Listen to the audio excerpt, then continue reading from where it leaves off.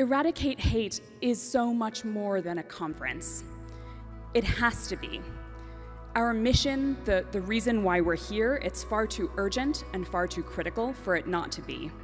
And I know that this room is filled with doers. I know each and every one of you are doers. You're people who are actively fighting hate in your communities, fighting hate across the country and across the globe. We can't just be here to talk. We have to do. Because whether it's October 27th, May 14th, or August 12th, the real story lies not in the violence, but in the response. The real story lies in those who look at tragedy and make a choice for hope.